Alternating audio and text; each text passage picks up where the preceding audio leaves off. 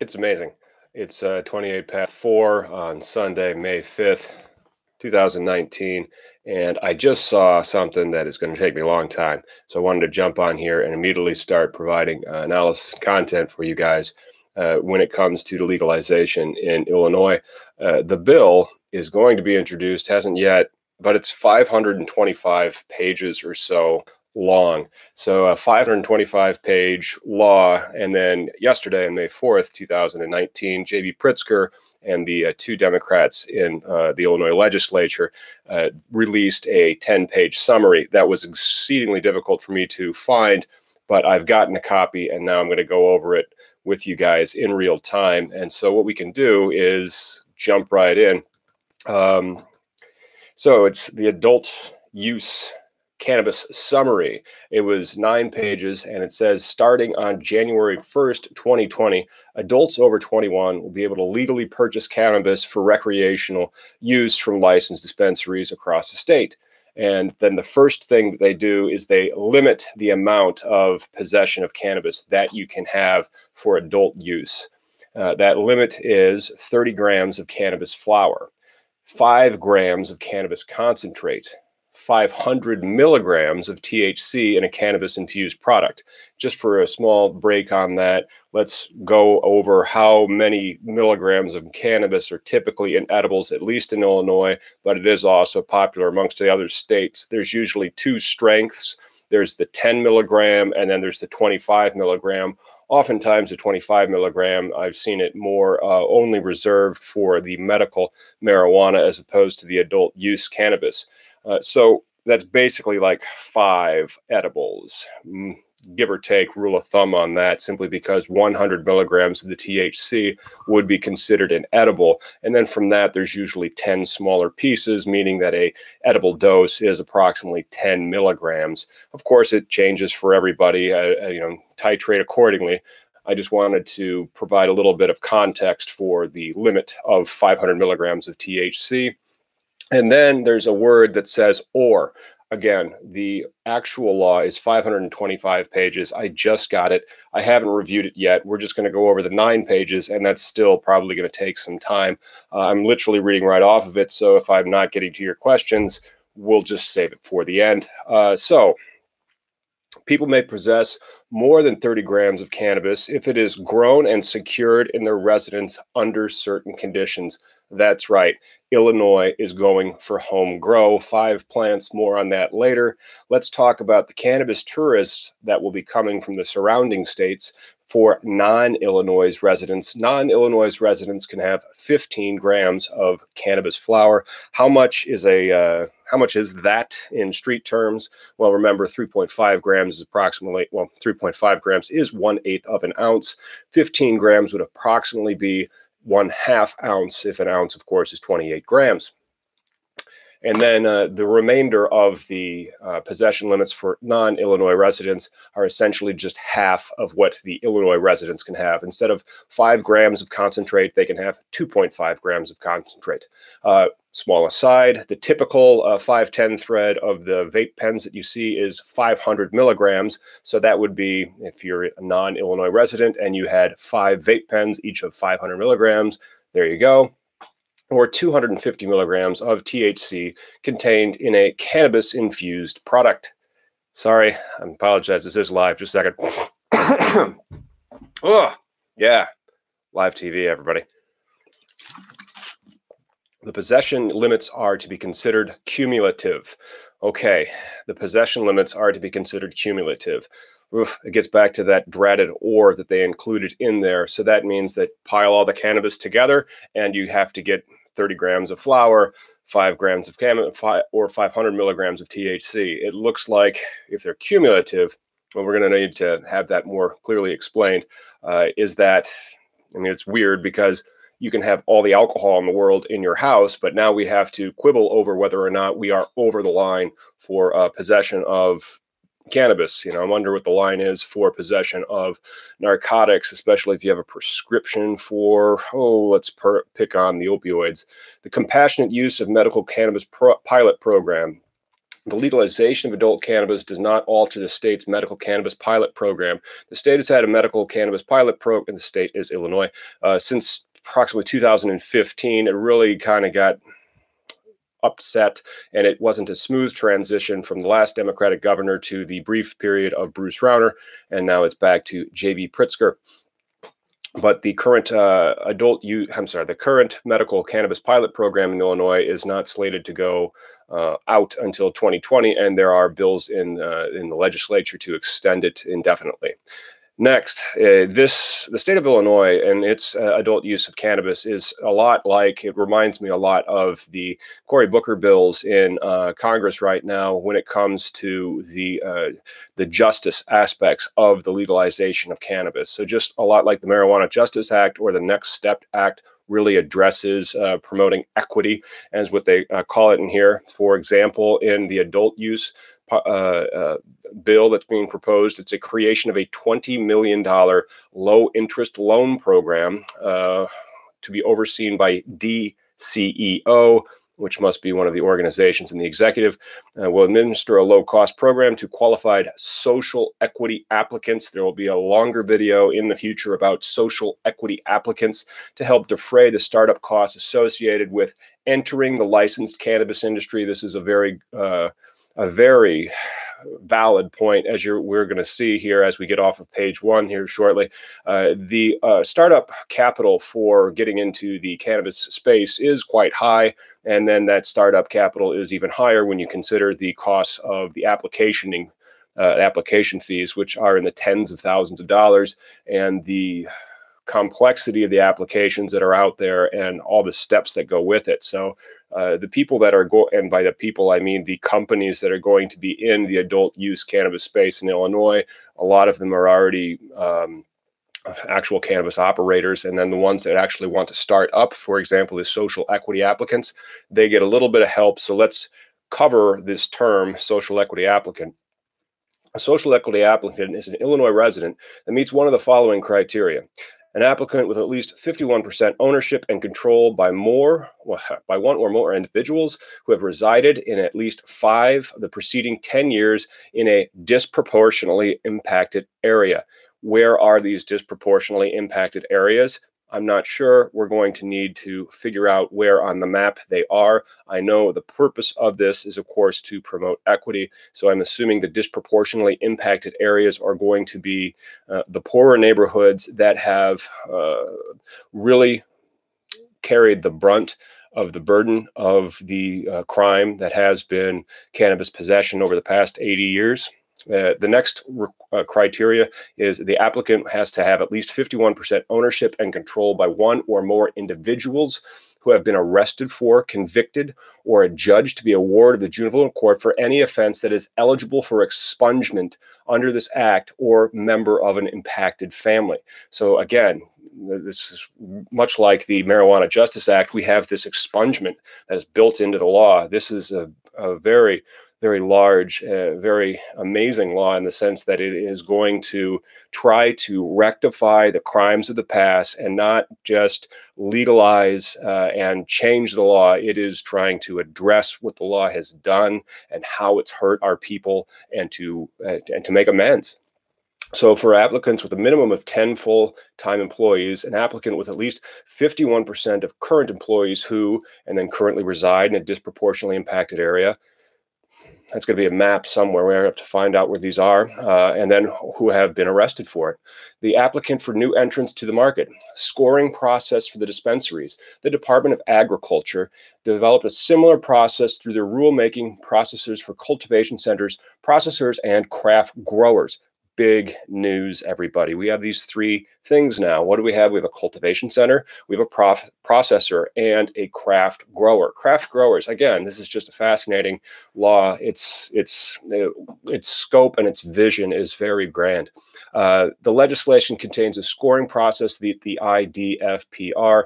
I'm assuming that IDFPR. I'd have to look that up, but the Department of Agriculture is also the same bureau or the same department in the state of Illinois that currently houses medical plants, and they were just quite busy past week with the opening of hemp permits, which as of this right now, approximately 400 hemp farms will open in Illinois in 2019. So out of a total of 200 points, they're going to do this scoring thing that's just similar, I believe. No, this is different because they're actually going to be scoring it by social equity applicants on points. And then they're going to use those scores to award another 12 bonus points for, okay, and labor and employment practices, labor peace agreement, local community neighborhood report, environmental plan, an Illinois owner, and a plan to engage the community. So the state is going to be looking at these applicants that are trying to get into the cannabis space, that market, and they are going to score them to see which ones will do the greatest good for the community, which that's amazing. Again, one of the things that is standing in the way of the vertical centralization of turning cannabis into like as if it was Coca-Cola or McDonald's, that type of thing, is the state's ability to regulate. And the regulation as it is right now looks to really prioritize a decentralized local market in the sense that this is going to be something that people want to buy, and it has been for decades. How do you structure the economy in such a way that it can't be run by one big player, and that it helps the people that have been burdened by this law for the past 80 years? One of the next points on this is the fee waivers. That's probably what that stands for. The Department of Financial and Professional Regulations, IDFPR, and the Department of Ag will waive 50% of any non-refundable license application fees up to 2 applications, and any non-refundable fees associated with purchasing a license to operate a cannabis business establishment up to 2 licenses if social equity applicants meet certain conditions.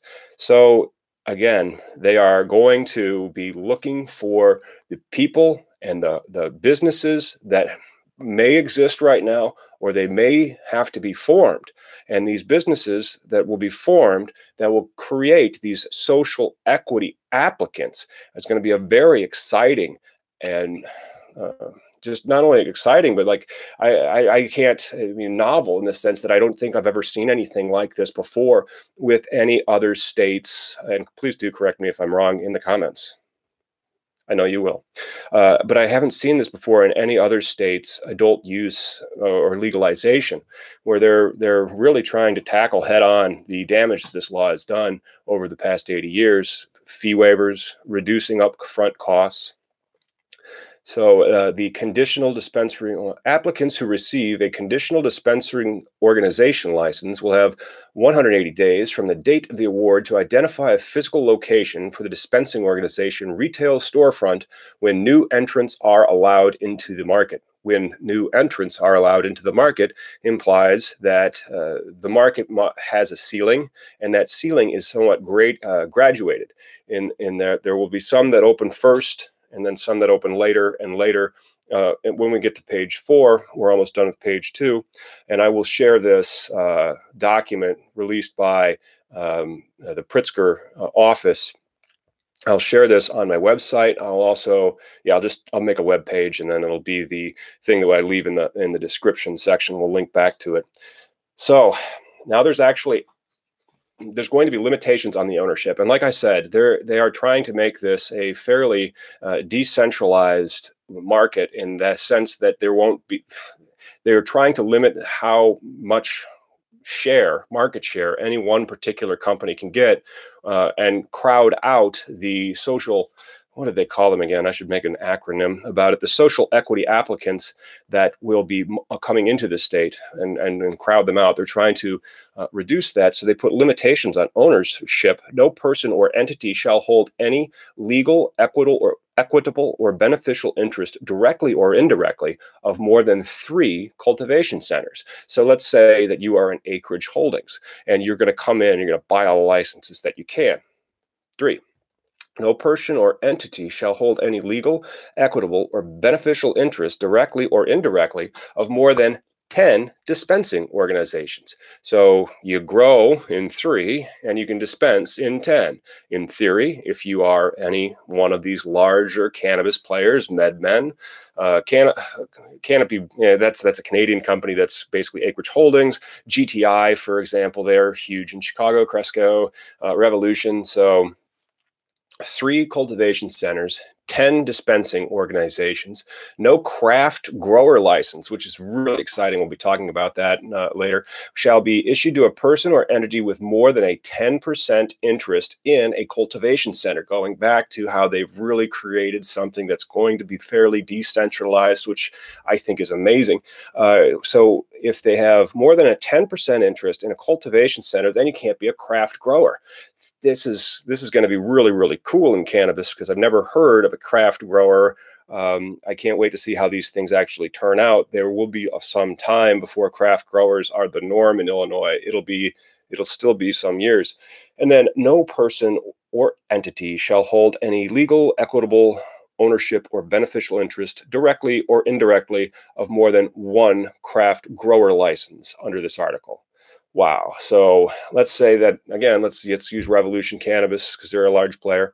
So Revolution Cannabis could have their craft grower license for 1 craft thing, but then they cannot own more than a 10% interest in a cultivation center. Oh, yeah, right.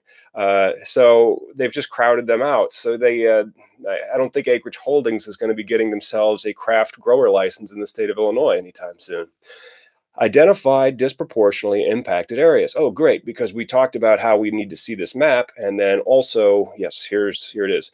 Disproportionately impacted area is defined as a geographic area that is economically disadvantaged and has been impacted by high rates of arrest, conviction, and incarceration for violations of the Cannabis Control Act. Cannabis Control Act is essentially like the Controlled Substances Act, but on the state level and strictly toward cannabis. And then, well, you see, of course, one of the reasons why states have the police power. So states are supposed to typically pass the criminal laws. The federal government, that's one of the reasons why they had the Marijuana Tax Stamp Act, because they didn't think that they could actually make crimes back at that time. Kind of like how states could make crimes. There were still some federal crimes, of course, but there were very, very few compared to how they got after the Controlled Substances Act with the federal drug war that they had.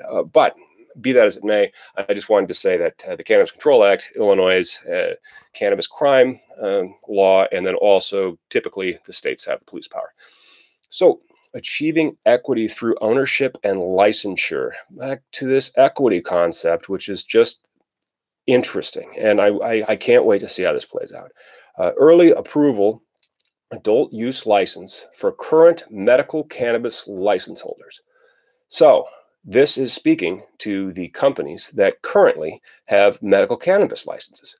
So the timeline for licensing. Cultivation organizations. Medical cannabis cultivators may apply for a license within 60 days of the effectiveness of this act. So let's talk about that. When is this act going to become effective?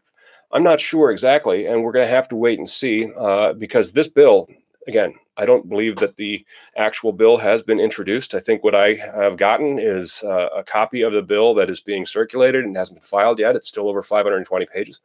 But so once this law becomes effective, within that 60 days, the large players will all be applying for their cultivation organization licenses.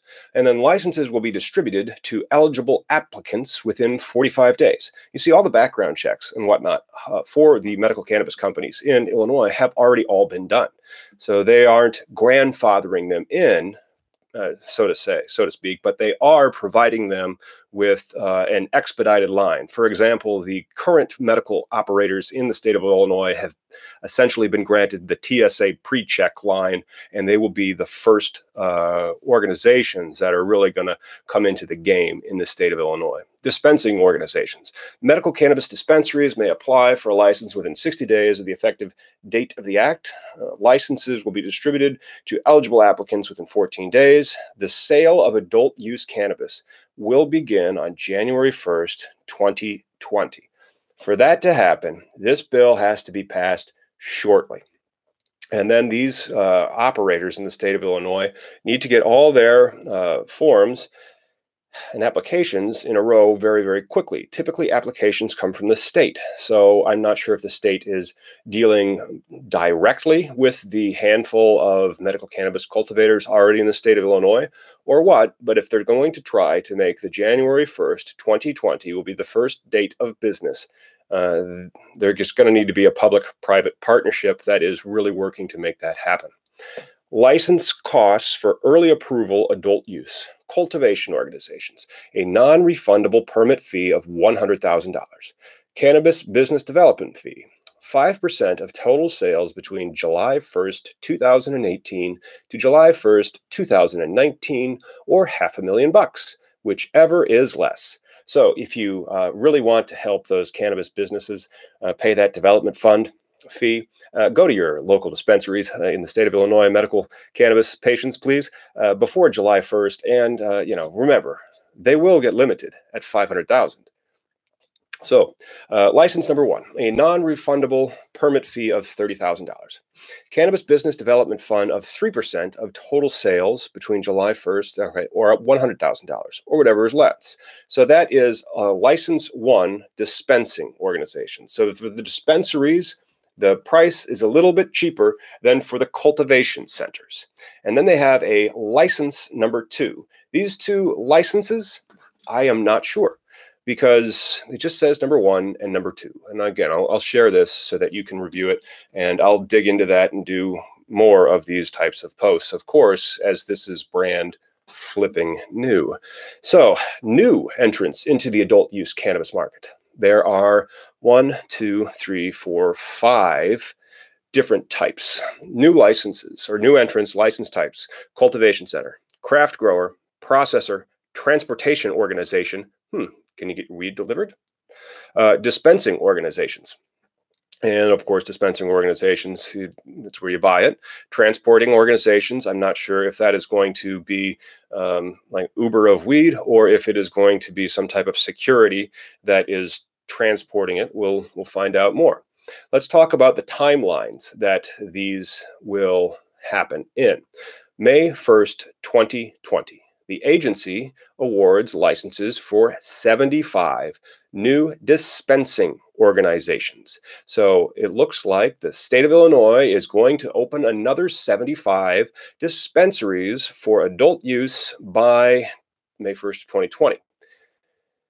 Department of Agriculture. As of July 1st of 2020, the agency will award 40 licenses for processors, 40 licenses for craft growers, and licenses for transporting organizations. Well, because they don't give me a number, I'm assuming that transporting organizations aren't going to have a cap. So we're going to have 40 processors, 40 licensed craft growers, and 75 new dispensaries will be awarded in approximately 18 months. Well, 1 year to July 1st, May 1st of 2020. Wave 2. So if you don't make it in the first time, you have until December 21st, 2021, and then the agency will award another 110 licenses for dispensing organizations. And also on the same date of December 21st, 2021, the state will award up to 60 additional craft growers and up to 60 additional processors. So there will be, by 2022, there could be 100 craft growers for cannabis in the state of Illinois. The licensing costs for the new entrants. The craft grower. Craft grower has a licensing fee of $5,000 and a non-refundable application fee of $5,000. A processor has the same $5,000 and $40,000. A transporting organization. A transporting organization has the $5,000 of the application fee and a license fee of $10,000. And for dispensing organizations, $5,000 and $30,000. You know what is interesting? Dispensing organizations, licensed processors, 40 craft growers. It appears that they will not be doing any additional cultivation organizations that aren't the ones that are grandfathered in for the current medical cannabis license holders. Fascinating. Now, investing in communities that suffered through the war on drugs. The proposal will establish a new grant, the Restoring Our Communities, ROC, program, to invest in communities that have suffered the most because of discriminatory drug policies. The ROC program overview. And there will be locations where applicants will be eligible to apply for state funding through the ROC Board. The ROC Board will have 22 members and be chaired by the governor or his designee and the attorney general or his designee. The ROC Board will develop a grant application, solicit applications from eligible ROC areas, and distribute the grants across the state and monitor and evaluate the ROC program. The ROC Board will deliver an annual report to the governor's office about its progress. Think about that. We've created a revenue source. And then we said, okay, there's been this terrible war on drugs. Go fix it, which is pretty sweet. And they call it the ROC program. All right, so expunge records. The following standalone offenses shall be eligible for expungement. So it looks like possession from 10 grams, 10 to 30 grams, 30 to 100 grams, 100 to 500 grams. Those will be all eligible for expungement. There's a lot of people in Illinois that could benefit from this being arrested and charged for possession. Manufacture and deliver, 2.5 grams to 30 grams. Those ones. Section 8 plants. It looks like if you had less than 20 plants. Class 4 felony is kind of the cutoff, it appears. So as long as your felony was a class 4 or below, it appears that you will be able to have your record expunged. The process for the expungement: the state police is going to identify people. They have 180 days from the effective date of the act. So they tell the state police to go over there and make sure that all these people that qualify for those conditions or those violations of the Cannabis Control Act, within 6 months, they set deadlines and they set procedure. The Attorney General's office can file an order if the state's attorney's not. The court will review the order, and then the court will provide copies of the order to the Department of State Police, arresting agency, relevant criminal justice agencies, and the individual whose record has been expunged. You see, all these cases have case numbers. Now, I don't do criminal law. I'd have to talk to Jeff about this, but all those files that are out there in the public record would then, the automatic expungement process does not apply to individuals with misdemeanors or class 4 felonies that were accompanied by other charges other than qualifying offenses. Individuals with those records and other circumstances may separately petition the court to have their records expunged. Okay, so within the 180 days, they tell the state police and the state to go get rid of those cannabis-only crimes. So provided that was cannabis only, then the automatic expungement process is working for you. If it was accompanied by another crime, then you, as the accused, but he's already been found guilty, convicted, you as the convicted can then go and get the review, have the court review their record and have that aspect of it expunged. Employment. Nothing prohibits employers from adopting reasonable employment policies concerning smoking, consumption, storage, or use of cannabis in their workplace. Nothing in the proposal prohibits employers from disciplining an employee or terminating employment of an employee for violating the employer's employment policies or workplace drug policy. Many employers have a zero-tolerance drug policy. Many employers, the vast majority of the ones that are businesses, by the way, are private. And because they're private, they like to think they can create their own rules. To a large extent, they can. It's their business. They're allowed to run it how they see fit. If they want to have a drug policy that, calls for people to be terminated for it, they're allowed to. That's really across the board. The Medical Cannabis Act does have prohibitions against discrimination, but it appears that the adult use one, especially when it comes to employment, will not have those. And then it gets to the real stuff, the money. Taxation. All taxes are deposited in the new Cannabis Regulation Fund. So we will find out how much money the state of Illinois will make from cannabis in the future. Cultivation privilege tax, that's right. It is a privilege to cultivate marijuana in the state of Illinois.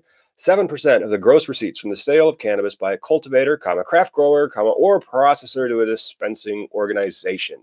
So they hit it at that particular level. It's kind of like a VAT tax. So every time the cannabis moves down the line, it is taxed again. And then there is the cannabis purchaser excise tax. That's on you when you go and buy cannabis. 10% of the purchase price for cannabis with a THC level at or below 35%. All flower, Like all flour. Even the best flour I've ever seen has never cracked 35%. Maybe it can. Maybe there's some 37 out there. I'm not sure. But most flour is less than 35%. Moon rocks I'm not including because that's got stuff on it. And then 20% of the purchase price of all cannabis infused products. There you go. So those would be your tinctures, your edibles, that type of stuff. 25% of the purchase price on cannabis with a THC level above 35%. I'm assuming that'll be like your vape pens, your concentrates will be taxed at 25% of the purchase price. These taxes will be in addition to occupation, privilege, excise taxes imposed by the state or by any municipal corporation or political subdivision. There we go. So in another ripple, the cities, and by the way, the potholes here in Peoria are terrible, can get involved, and they can put another tax on it on their municipal level. Municipal purchaser excise tax. Municipalities may enact a purchaser excise tax up to 3% in increments of 2.5 of 1/4%. Right now, I can hear all the municipalities immediately putting their excise tax at 3%. Counties may enact a purchaser excise tax at up to 0.5% in incorporated areas in increments of 1/4 point. Same thing. Unincorporated areas may have a 3.5% excise tax on it. Usually, unincorporated areas they are very rural, and so they usually don't have very much money. Probably why they can do 3.5%. Allocation of state revenue. The Department of Revenue will provide an official FY20 revenue estimate in the coming days. Oh, that's going to be exciting. Tax revenue will be deposited into the new Cannabis Regulation Fund, and then state agencies responsible for administering the adult use cannabis program will receive resources to cover administrative costs from the taxes collected by the program. All remaining revenue will be allocated as follows. 35% will be transferred to the General Revenue Fund.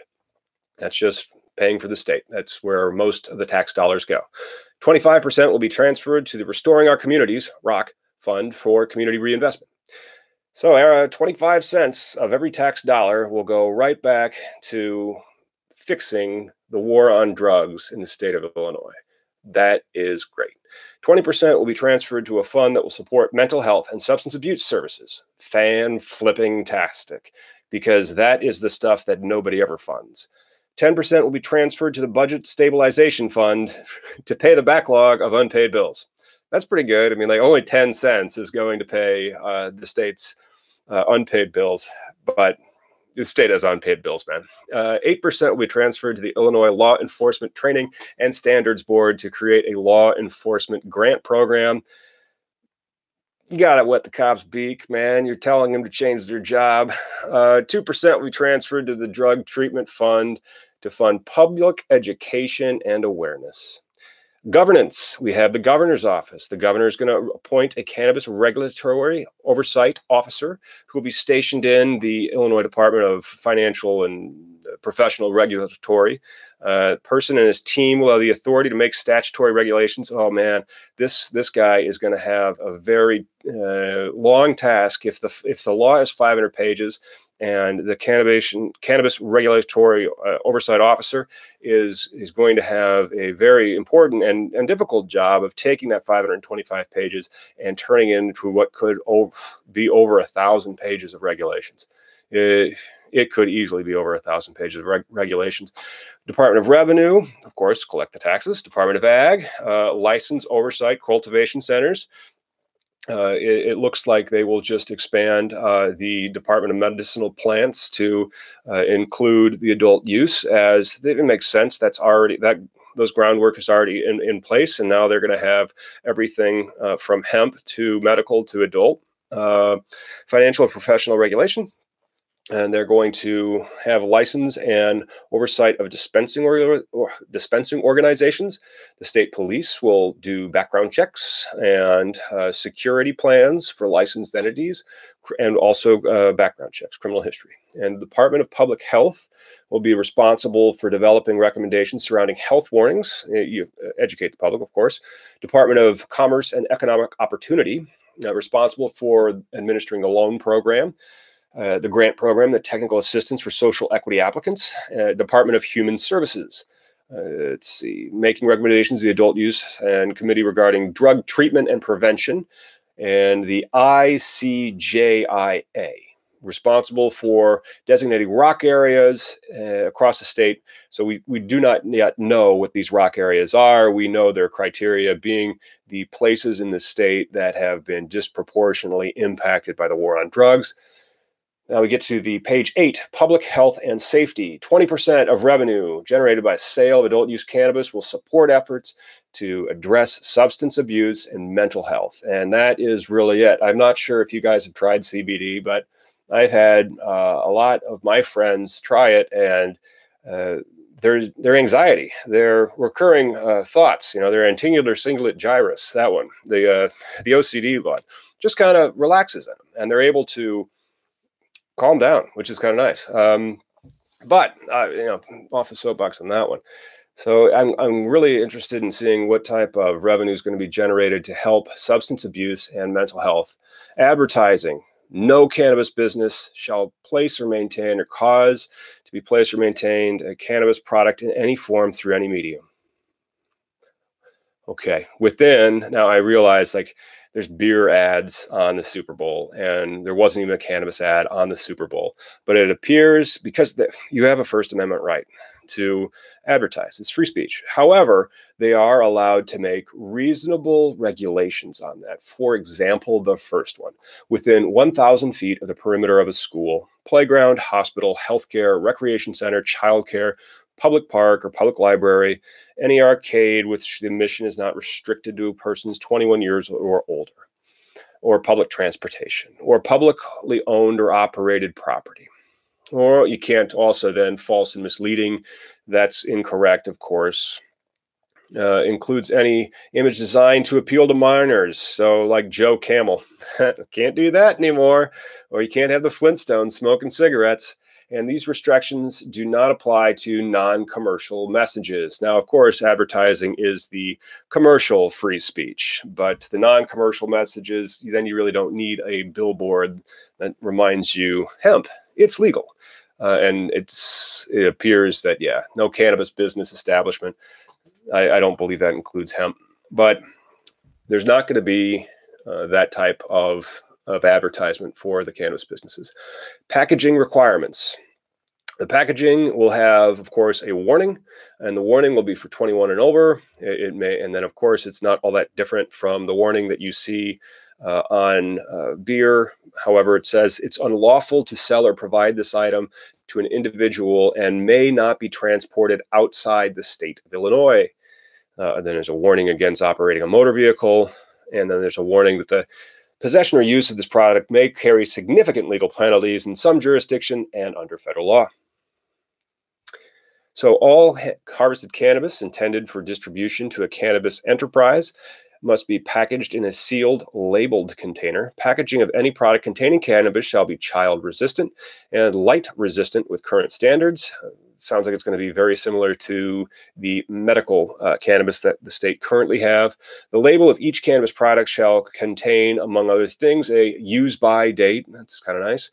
All cannabis products must contain a warning statement established for consumers of a size to be legible and readable, visible to a consumer inspecting a package, which may not be covered or obscured in any way. So make sure that the warning is conspicuous.